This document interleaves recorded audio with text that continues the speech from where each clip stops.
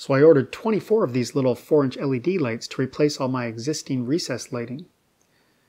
Unfortunately, I didn't realize that once you install them and power them on, that you can be seen from space.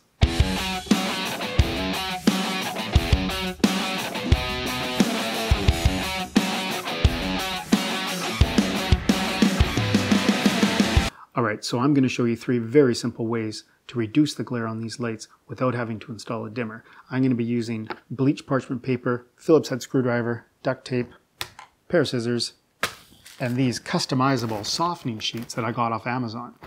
Now, I'm almost positive these are going to work the best because there's a baby, and see the baby's not happy because the light's too bright, and I understand that. But then look, you put the sheets over and the baby's happy. And it's like, that's like a miracle. I can't believe that. So these sheets must really work. Well, we're going to give them a try. Okay, let's get to it. For this first light, we're going to take our Baby Don't Cry softening sheets and cut a piece the same width as the light. This looks about right.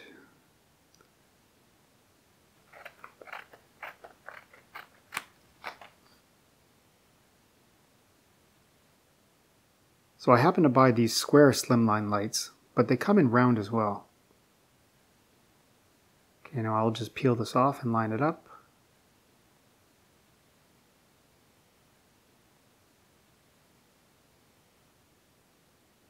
And you want to press down firmly all around and smooth out any bubbles.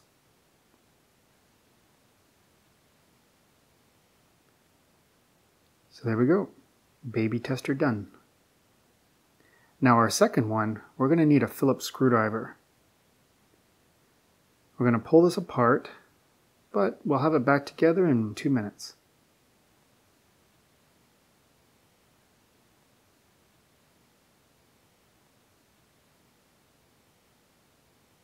After you remove the screws, lift the back plate off. Right. And here's what we're dealing with. We have 3 layers in here.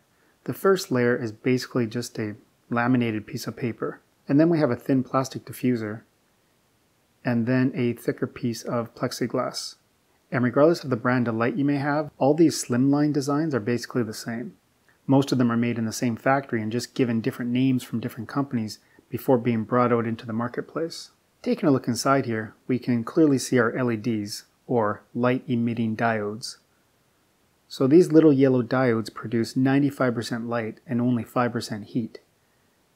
Alright, now that we have this apart, here's what we're going to do. We're going to take our laminated paper because this, in theory, is actually what makes the brightness of the light. The diodes produce the light, but the light reflects off this paper and shoots down into the room. So what we need to do now is tweak the color of this paper. And the way we do that is with duct tape. So we'll take a piece off the roll and stick it on. Remove a second piece, line it up as best we can,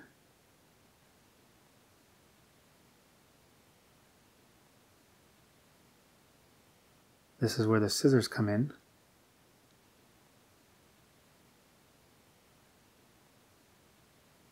alright, so now we're going to put this back together. We slide in our diffuser, drop in our plexiglass, and then take your piece with duct tape and make sure that it's facing down.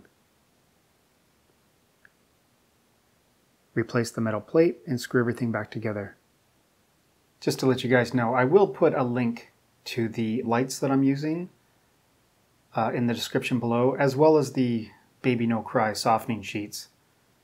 You'll be able to pick up some duct tape and some parchment paper just about anywhere if you don't already own some.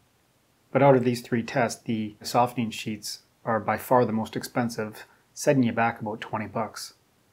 Now with our third light, this is the one we're going to use the parchment paper on.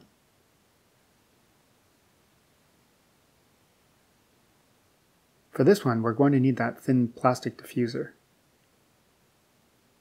And what we're going to do is take our parchment paper and cut off a strip.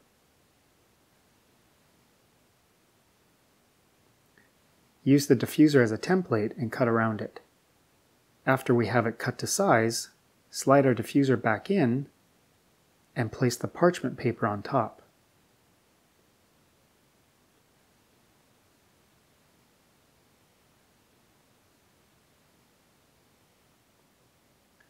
Then reassemble the other pieces.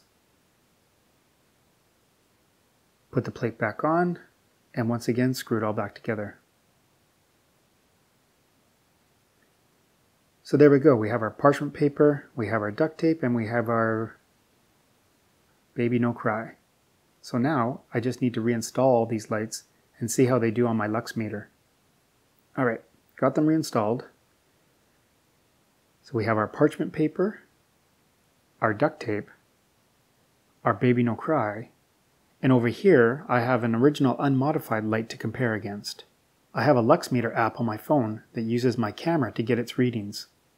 First light we're testing is the parchment paper. And we get a lux reading of 963. The next light we're going to test is the duct tape. Alright. We get 509. All right. Next one is Baby Don't Cry. 598. And now for our original unmodified light. Whoa, a whopping 1206.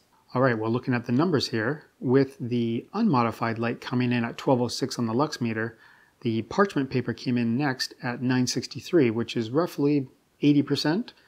I would say that it wasn't all that discernible by my eyes, so I would say that you'd have to add another 2 or 3 layers of the parchment paper to really bring that glare down a bit more. The Baby Don't Cry came in at 598, which is about 50%, and I could notice that quite easily. And then there was the duct tape at 509, which is only 40%, which brought it down even more. It almost seemed a little too dim to me. So maybe the Baby Don't Cry was right. You know, I mean, there's a reason why that baby's not crying. Anyway, that's 3 very simple ways to reduce the glare on your LEDs without having to install a dimmer. Well, I hope you got something out of this video, and if you did, you know, please consider subscribing. On the other hand, if you found the sound of my voice annoying, like my wife does, I get it, you know. I get it.